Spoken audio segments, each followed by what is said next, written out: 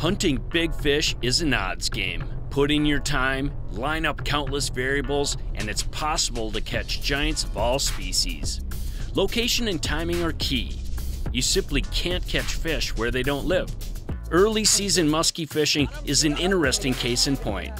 For years, it was generally accepted that North Country muskies don't start biting until the 4th of July, as summer heat waves signal the movement of muskies to classic shallow water rock piles and weed beds. So where were the fish before the fireworks? 25 to 40 pound fish still have to eat, right? In the past several years, a number of musky fanatics and guides have started to unlock the early season habits of massive toothy critters. For starters, they're suspended in what appears to be no man's land. Seems a little bit like zombie fishing at first, with little or no logic to it. Just go out into the center of the lake, over deep water, and cast or troll. But the truth is, big fish don't wander aimlessly anywhere. They're on a figurative blood trail, following the best food available. Now it's time for the rest of the story on early season muskie. On today's Edge, James Lindner and Northern Minnesota muskie guide Josh Borovosky think outside the box for early season muskie, chasing suspended fish on Lake Vermilion.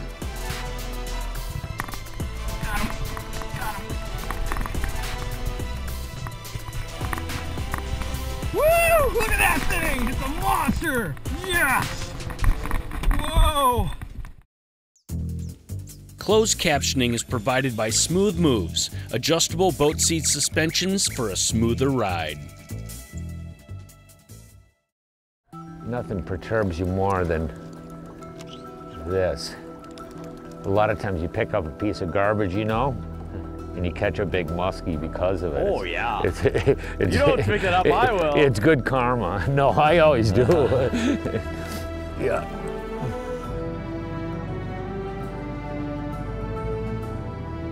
There's one. Oh, there you go. Huh. Nice. I like that. You do the net there, Mr. Yeah, James? Yeah, I'm moving.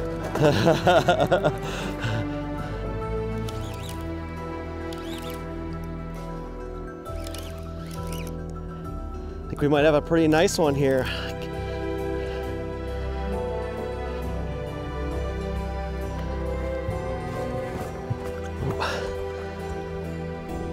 Oh yeah, James.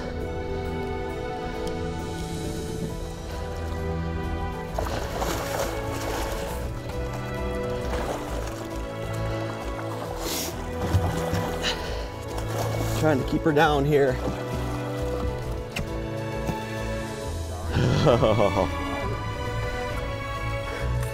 Oh, there you go. Okay, let's get that little launch. You ready? All right, I'm sorry steer about over. that. Here we go. Come here, buddy. Nice one. There you go. Good job. That's a nice start to the morning, huh? Well, I'm so impressed. We're out wandering aimlessly in the deep basin, casting baits exactly 2 feet below the surface, and it was pretty fast. This fish right here. Fish. Oh, look at that, James. Get her out of there. Look at that, beautiful. Yeah, that's a nice fish. Yeah. This one really seemed to be keying in on the hard to soft bottom transitions. Yeah. Lund Boats has 2 smoking deals for making memories this summer. Lund's 1650 Rebel XS is an incredible boat at an incredible price. This boat is filled with features like side and center rod lockers, aerated live well, and a heavy-duty trailer with fold-away tongue. Add the optional flip-up seating and ski pylon for family fun. Or choose Lund's 1625 Fury XL. It has all the fish-catching features you'd expect from Lund at a jaw-dropping price. For more information and a free catalog, go to lundboats.com. Let us make this absolutely clear. The days of wasted casts and missed opportunities are over. New Mega Imaging takes fishing into the megahertz range for the first time, because higher frequency sonar means higher frequency of this. Without a doubt, it's the most detailed picture of the world below ever. And it's only from Humminbird.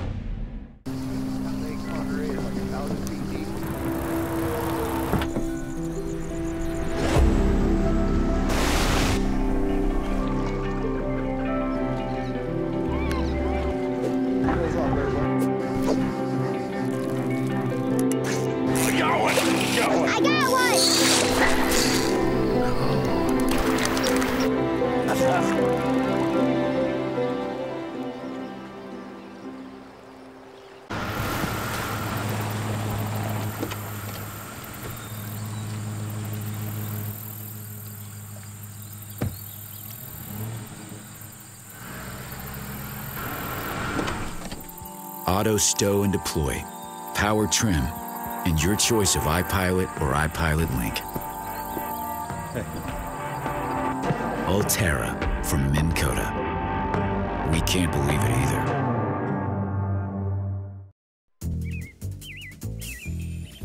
This segment is brought to you by Big Bite Baits, designed to bring the big bite to your line. This fish right here. Oh, look at that, James. Get her out of there. Look at that, beautiful. Yeah, it's a nice fish. Yeah. This one really seemed to be keying in on the hard to soft bottom transitions. Yeah. I'm gonna slide her back here. Yep, get her back in the water. Yep. There she goes, strong release.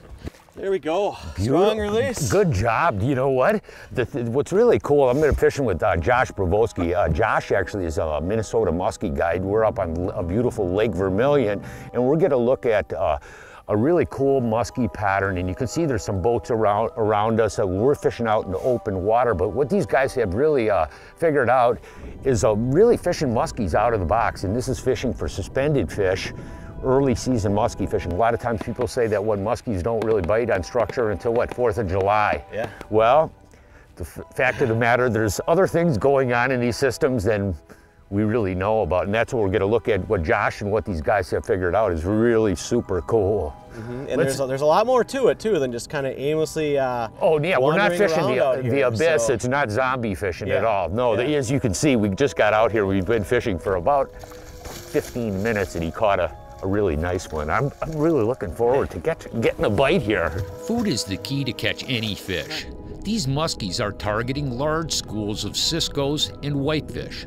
Both of these species are large, cold water minnows that suspend in deep water throughout most of the year. In spring, with cooler water temperatures, they move up and down in the water column following their favorite food, zooplankton and phytoplankton that make vertical movements at low light and throughout the night. The muskies position directly over these schools of baitfish and simply wait for their prey to move up in the water column. Most of these muskies are within 10 feet of the surface no matter what depth you're in. Side imagery on my Helix depth finder was critical to identify hard to soft bottom transitions, baitfish schools, and muskies. Josh theorizes that hard to soft bottom areas form walls or edges when the plankton moves vertical. Interestingly, over the last 6 years of fishing this pattern, he's caught numerous muskies in the exact same areas, which are focused around these deep, hard to soft bottom transitions. You know, you look at this big basin in here and you see all the food. How many fish do you think are out here? Well, I'll say enough to make me smile for sure. Well, I think there's a fleet of muskies out here. And I mean, just in the last couple days out here between me and my other guide buddies and guests that I've had in my boat, I mean, just in the last 24 hours, there's been 10 fish caught, you know, pretty much as far as we can see in each direction right out here. And those are just the ones that were caught. There were fish that were lost, lots of fish that were seen. For 70 years, you've known us for our high-performance rods. Now, it's time to meet our machinery. 32 pairs of hands. Touch, craft, and test each St. Croix rod. Overkill? Not with our reputation on the line. St. Croix, the best rods on earth. Cold weather got you down? Didn't think so. In the Midwest, we don't fear weather. We embrace it. We live outdoors. We work and we play outdoors. We hike, we hunt, and we fish. This is a winter wonderland, and we own it. We were born in the Midwest. We are outdoors. We are Mills Fleet Farm.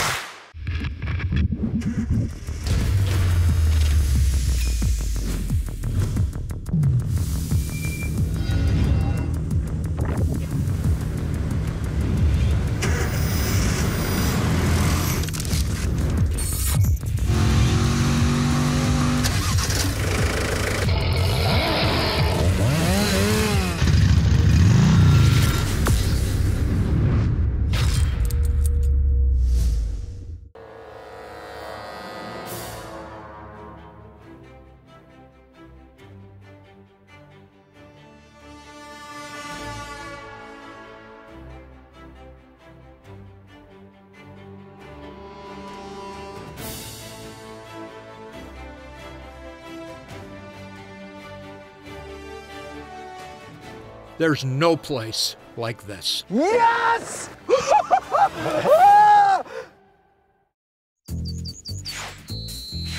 The Edge is presented by these and other fine sponsors. I mean, just in the last 24 hours, there's been 10 fish caught, you know, pretty much as far as we can see in each direction right out here. And those are just the ones that were caught. There were fish that were lost, lots of fish that were seen. There's a lot of fish out here right now. I mean, I think the majority of the adult muskie population, the big fish, and even a lot of the medium, like 38 to, you know, 40 something inches, they're all out here too. And that's why we're out here. It's just a numbers game. You know, there's enough of them out here to bump into one fairly frequently, even though we're fishing out in the middle of the lake. Today we caught our first fish casting. As a general rule, to initially find fish, Josh does a lot of trolling with boards and crankbaits. Some of you may ask, where do you start looking? The key is deep water basins. Most of these areas are deeper than 45 feet that can maintain cisco and whitefish populations throughout the summer. In some lakes, we fish over 100 feet of water. We believe that a large portion of the muskie population, directly after spawning, head out to these deep water basins to feed. Once the surface temperature goes above the 70-degree mark, the cisco stop coming to the surface, and the muskies head back to shallow water feeding zones around the 4th of July. One of the challenges with muskie fishing, just in general, whether you're fishing the open water bite or any particular muskie bite over the course of the season, is there is a magical switch with muskies. And when the switch goes on, they eat. And when the switch is off, they don't. And I've come full circle on this concept in my muskie career. When I was younger, it was a lot easier on the ego to say, well, I didn't catch them because they're not biting today, right? And then eventually you become a better angler and you get more and more versatile with your techniques, and you start to have the idea, well, they're always biting, but you gotta have the right thing on. Then eventually, if you do it enough, you get really good at most of the techniques, and you go back to, no, there's a switch. And when the switch is on, you catch them, and when the switch is off, you don't. Muskies, I think more than any other fish, it is just so kind of bizarre and intriguing and almost kind of creepy, like how wired together these fish are with when they eat. And I know some people have a hard time like buying into that concept. A lot of times when I'm guiding, you know, I'm just trying to get people to buy into the idea of, hey, like, we are fishing over these fish pretty much all day. I'm really confident, I know where they are. As far as lures go, you know, based on the conditions we have today, it's gonna be this, that, or the other thing. But there is a switch, and if you don't believe it, all you really have to do to see it firsthand and be like, wow, okay, there is a switch, is if you go to a tournament, a muskie tournament, like on the pro circuit, they actually have a format where instead of having live weigh-ins, they have a judge boat format. So everyone has a marine band radio in their boat, and when you catch a fish, you have to call the judge to your boat when you catch a fish. And so if you fish with your radio on, you can actually hear, right, when people are catching them and when they're not. In most tournaments, they all kind of go the same. We take off in the morning, and somewhere in the first few hours, the switch goes on. And it's, hey, we need a judge over here. All of a sudden, like 3 or 4 guys will catch them. Or sometimes like 15 guys. Yeah. 15 guys will catch it. It's just, we need a judge here, we need a judge there, we need a judge here, we need a judge there. It's just like fireworks going off, right? And if it's good conditions and a good bite, that window will last longer in time, and you might get, you know, a couple extra ones throughout the course of the day. But a lot of those tournaments, you'll get a window in the morning for maybe 45 minutes or so, give or take, depending on the conditions and the bite. And then after that, it is radio silence for like 6 hours, man. And it doesn't matter who you are, what you're doing, and you know with a big field like that in a pro event that everything's covered. There's guys fishing open water, shallow, deep, everywhere in between, jigs, top water, jerk baits, trolling, you name it. Somebody's doing it, and it doesn't matter who you are and what you're doing. The switch is off, and they are not biting. Ooh, wind's picking up, James. Maybe we'll get a wind. Oh, you're talking about those changing environmental conditions. The other thing, and I've seen it really big, is when one of those changes they actually occur simultaneously with moonrise or moonset simultaneously. I mean, one of the best days I know Jeremy and I had, we had a storm front rolling in simultaneously right on moonrise, and it was the weirdest thing in the world because Jeremy caught one, turned around, walked to the back of the boat, made another cast and reeled about 5 feet. He says, I got another one, it is bigger than the last one. In that probably half-hour period or 40-minute period, we hooked 7 fish.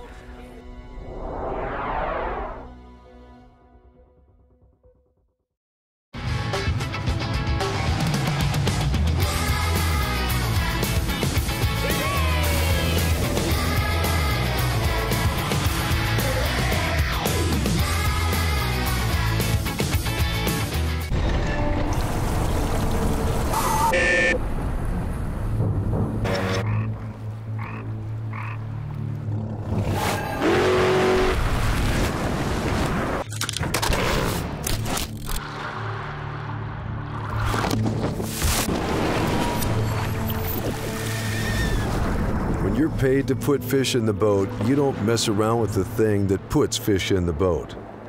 Always use the best line.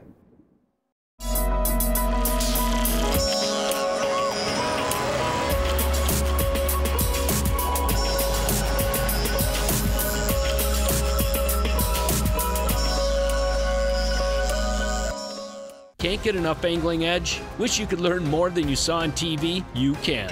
Angling Edge DVDs dive deep into fish catching techniques that couldn't fit on air. It's like extra innings or overtime of Angling Edge. Choose from dozens of titles featuring your favorite freshwater fish. Purchase 5 DVDs at the incredible low price of $25. That's 5 DVDs for just $25. Purchase 2 sets and get free shipping too.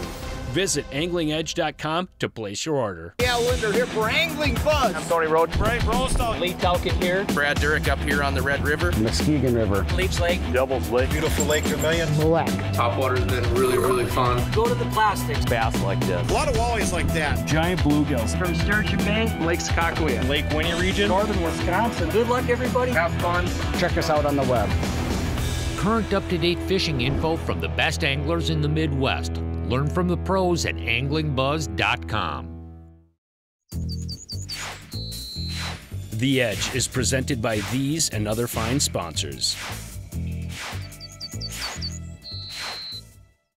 One of the biggest things to really catch any different species of fish is figuring out what they're feeding on. And when you look at this open water musky fishing, you know, we caught one fish casting early on, but as Josh will give us a little bit more details on, generally you wouldn't start out that way. You'd start out doing what we're doing here, trolling. And you give us a little bit of insight why that would be. Right, so I spoke earlier on that fish. We were cheating a little bit. We have a little previous knowledge because I'm out here every day, right? So, but when it all started for me, learning this bite, on almost any lake, it's gonna start with trolling because it's just a very efficient way to cover a lot of water.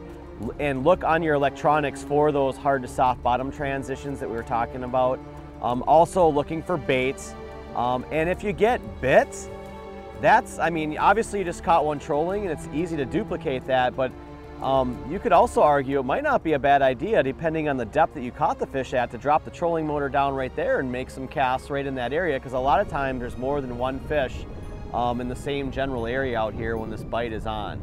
But trolling is like a good starting point to kind of window shop the spots that you might want to cast later.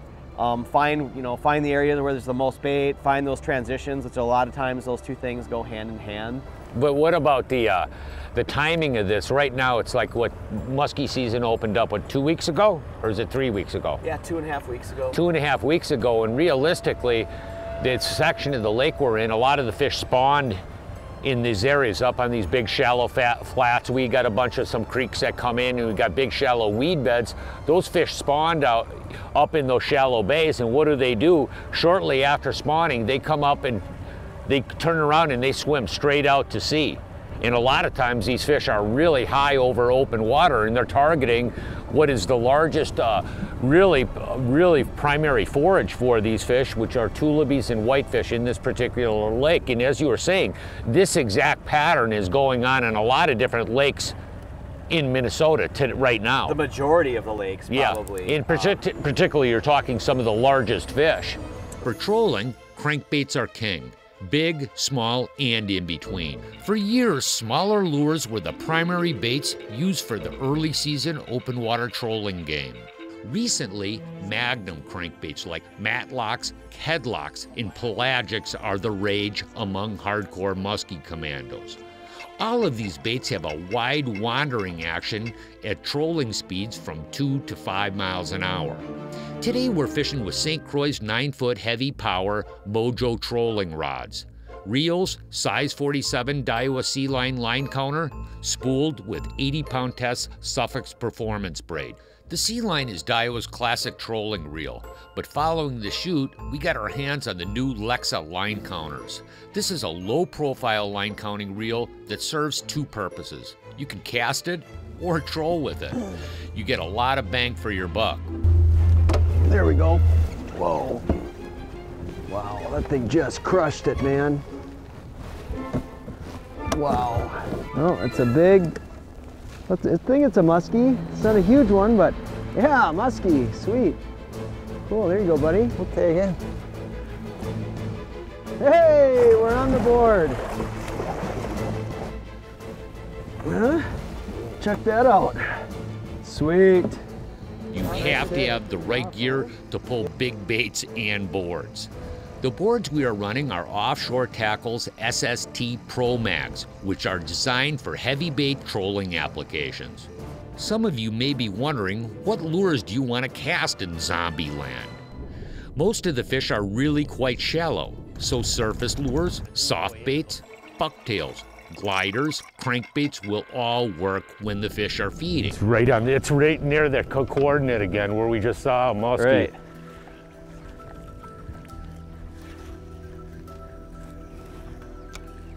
Got him. Good one, James? Yeah. I am ready. I am ready. There you go. Where you want me? Oh, on this side here. Okay. He's hooked good. Okay. There we go. Whoa, whoa, there we go. Come here, buddy. Oh, he made it. Come here, buddy. Get him in there. Okay. Whoops, sorry about that. There we go. All right. Mr. Shadzilla. Come here. Okay, there. There we go. You ready? Okay, we're gonna lift her. There we go. Get her back into the water. Beautiful fish. Look at that. We'll have to get her back pretty quickly. Come here, buddy. Ooh, you ready to go? A slow roll. Over the course of this 2-day trip to Lake Vermilion, we boated 2 fish, both casting. We had 4 follows, no fish trolling. 2 days after our trip, Josh was out guiding and had a stellar low-light trolling bite with 3 fish, a 56, a 55, and a 54. Now that's incredible muskie fishing.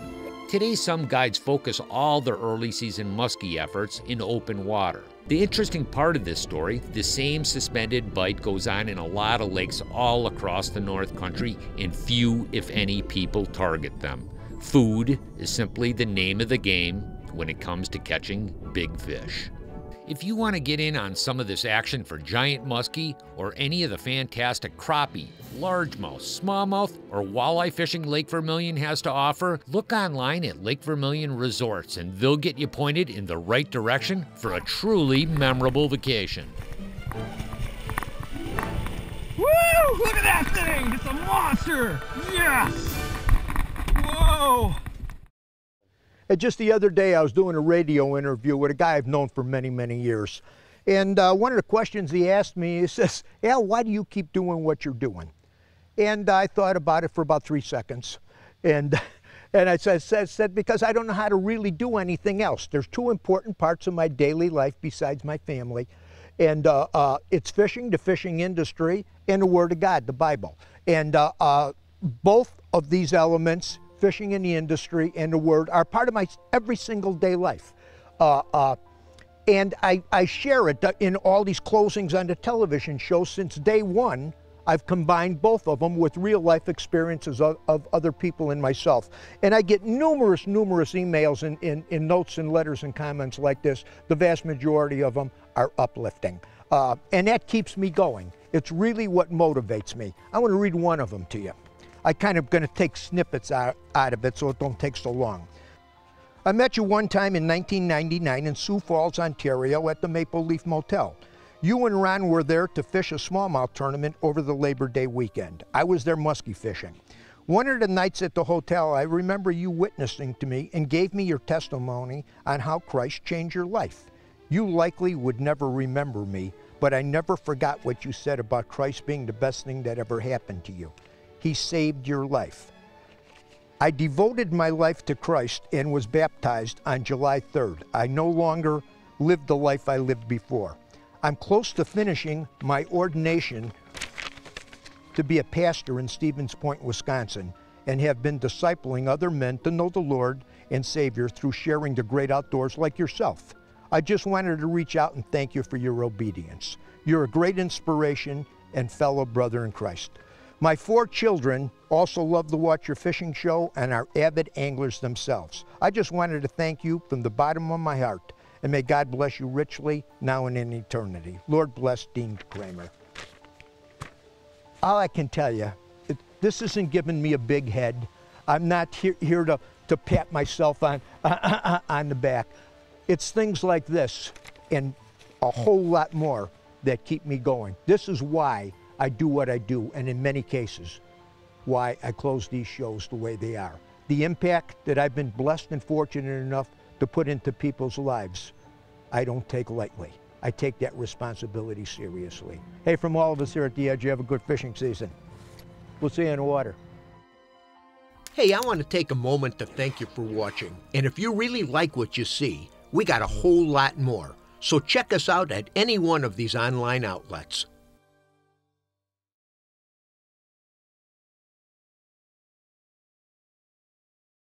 You know, in fishing, there are good days and there are great days. Time is just a wink from the Almighty. We plan, target, rig, and play the game like everyone else.